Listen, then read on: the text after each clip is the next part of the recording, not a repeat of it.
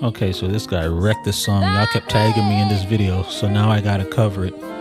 You know, this channel is built around what you want to see and the things you value. So let's check this out. Dominique Brice, E flat.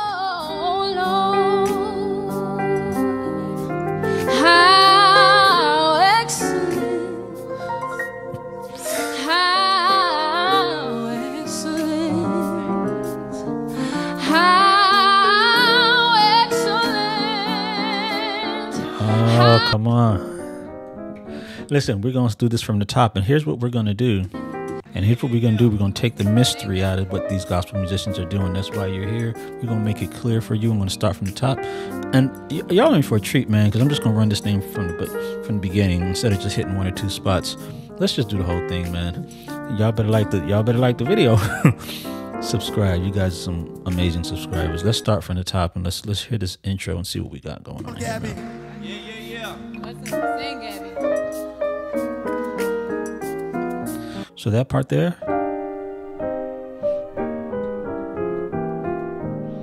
So what we have there is we have this nice melody line. And by the way, when you hear this voicing here, it usually, when the seventh note, this is a major 7 chord, we're in the key of E flat, but when the 7th note is at the bottom, usually it indicates movement, because gospel musicians like that kind of, right?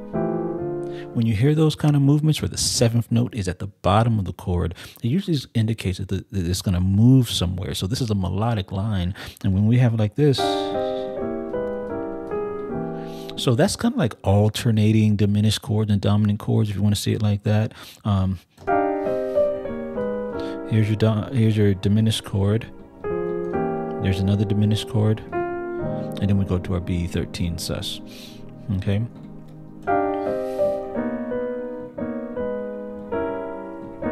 Another way you could do it is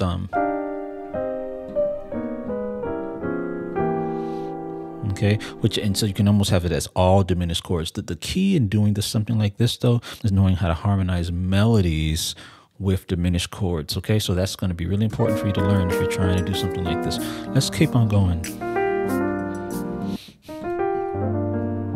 So that's just going to be a G minor 9. See there?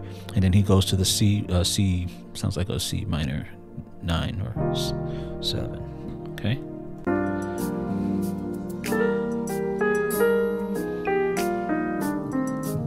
Okay,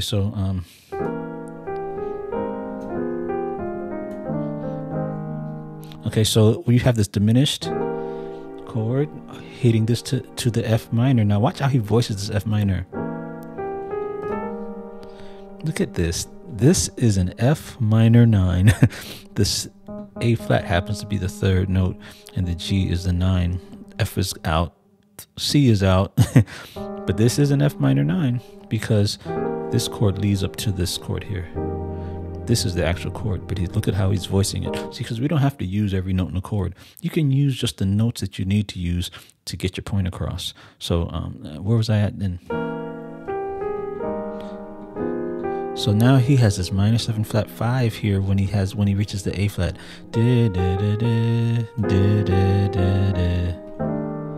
So this part here, this is just an F9 chord, 13. I don't remember what he did. And then the next part I gotta hear this. Okay.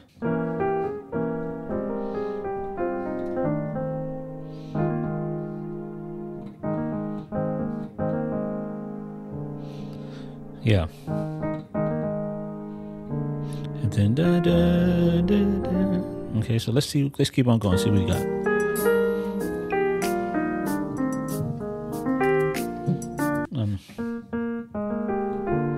So that part there, just grab those notes, man.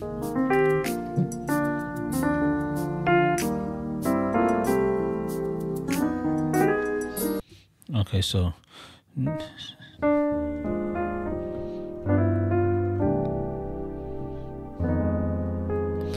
he has a temporary transition to the key of C here. And if you look at one of my other videos where we talk about what keys that you need to when I talk about what keys would be great to transition into when you're improvising, check out that video, man, because all these videos connect. It's practical teaching on how you can do this stuff. And here it is in a perfect example where C is a minor third away from E flat. And so he changed into the C temporarily. So thy name is an E flat chord. Now he's going to C. Right? But then he's right back into his key of in key of E flat. Right? Because the F minor 7 flat 5 is a 2 of E flat. All right, let's see what he's going to do after that.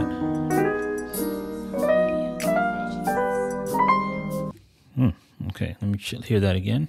There's the key of C. Now he's on the 2 of E flat. So you have that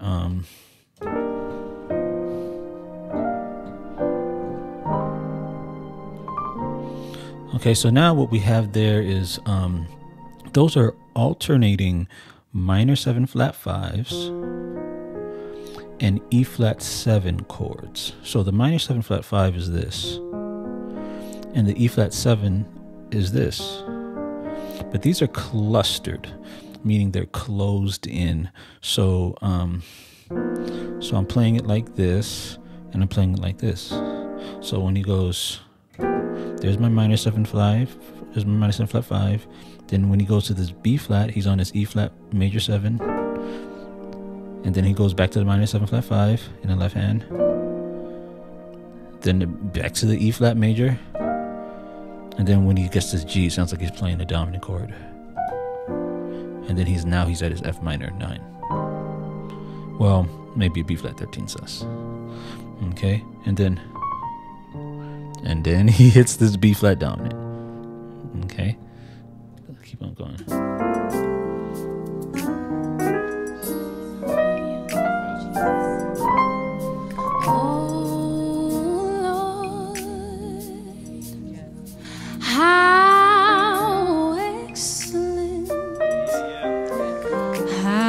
So, oh Lord, he's on this E flat minor, E flat major 9, and then he goes to the B flat over D, and he does this. So what that is, the easy way to look at that is gospel musicians, we love using the 1 to the 2. So if you look at the B flat would be a 1, let's say B flat's a 1, and a C minor would be the 2, and then go back to the 1, to the 2, to the 1, to the 2, to the 1. So it's just all triads. So if you play that on down, it's just all he's doing is doing it in drop 2 position where the D is moved down an octave. Okay, and that's all that is. And I have an excellent training both on my website and on YouTube of how to do drop 2. So definitely check that out. And on my website, we show how to practice that as well. Excellent.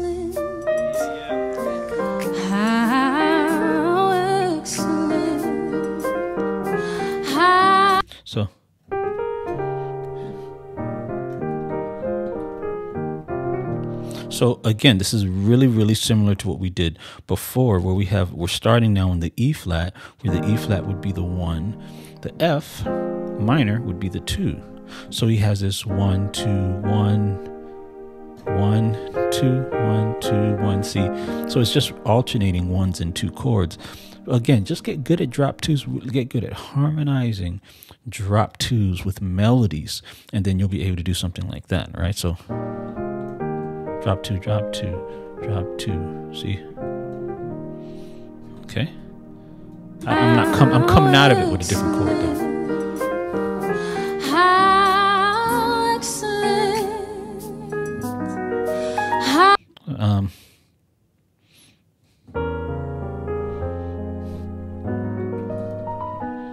Something like that. Something like that, right? So again, I like to see, now some of you may say, well, that just sounds like an A flat minor. But I like to see this as another key change. I like to actually see this as a modulation into the key of F sharp, and we're playing the 2 of F sharp. Now, Sean, why would you say that?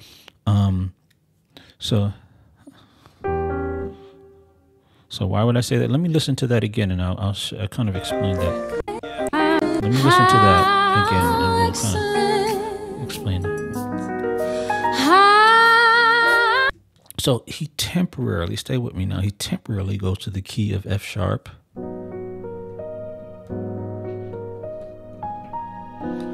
And then he's back to E flat.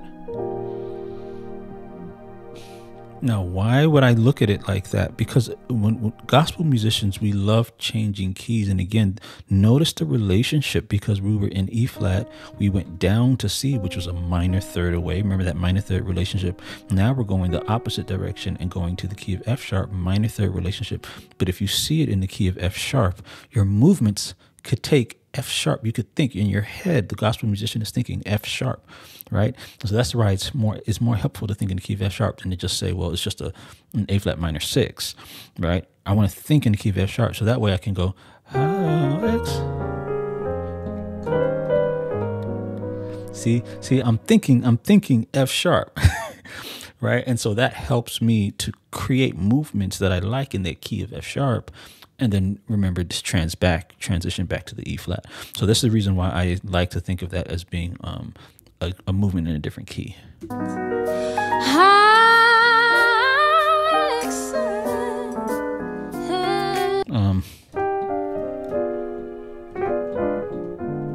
So and that kind of movement there. So we have this nice melody line. Okay, so what this is we're going from C minor to G flat 9, so G7, G dominant 7 flat 9 chords.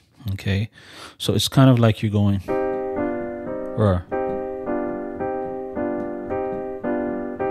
but a G dominant 7 flat 9 looks like this,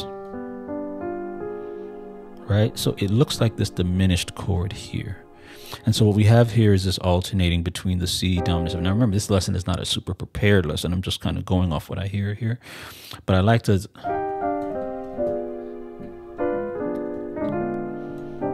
something like that. He's just playing around with the relationship between the C and the 5 of C, which would be the diminished chord. These are 5s. These are flat 9 chords. These are dominant flat 9 chords. They lead to C minor. Okay?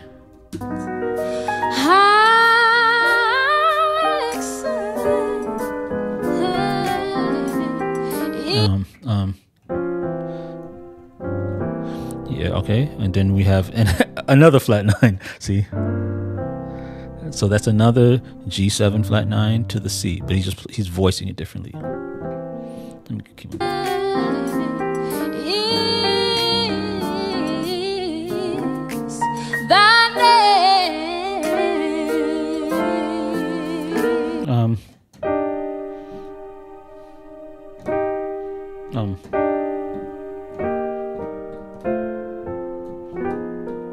Something like that. I got that last note. Yeah. Oh, I like that part there.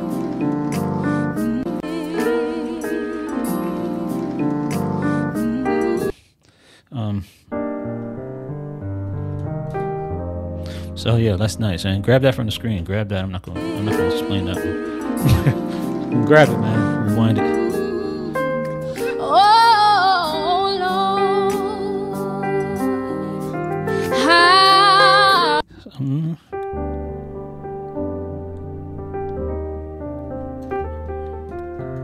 Okay, so in that we have a reharm. We have a reharm off the G. So generally it would be an E flat major. Oh Lord, right? You know, you could, do a C chord here, right? Right. So it's just a reharm. And so basically when you're doing a reharm, right now he reharmed to a G major, right? And he can do any note within a G major 7 chord as his bottom note. So he can have a D, he can have an F, he can have a G, he can have a B. All of those are acceptable, like when you're doing reharm, So in terms of the bass notes, that's what you're looking at. So he started with the D, then he went to the F, right? And then now he's back to his C minor, right? Something like that.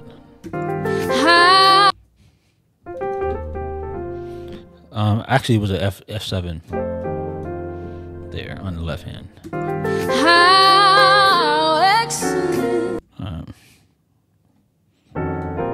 So let's voice it like that. F7 flat 9, sharp 5 there. F, E flat, A, D flat.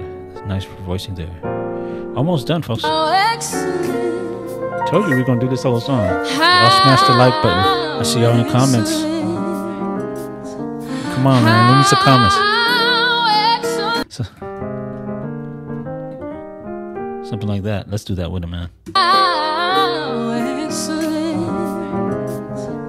How excellent. So, and then he does that neat little move there.